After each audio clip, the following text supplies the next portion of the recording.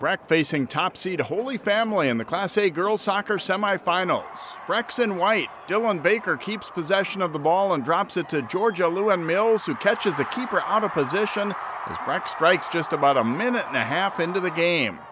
Holy Family answers as Mimi Pavelka has some room, and she unleashes a rocket from long distance and finds the net to level the score at 1-1. But a minute later, Maggie Mixon crosses it, and Baker bounces off the defender and quickly puts the shot away. 3 goals in the first 4 minutes, and Breck leads 2-1. Midway through the first half, Lewin-Mills on the corner kick hooks it off the defender and into the net. The Mustangs play a strong first half to lead it 3-1. They seal it up late as Annie Grossman's cross finds its way to JoJo Weissman for the goal. Breck wins 4-1. They meet Minnehaha Academy for the state title on Saturday. Jay Wilcox, CCX Sports. Find more prep sports games and highlights at ccxmedia.org and follow us on social media.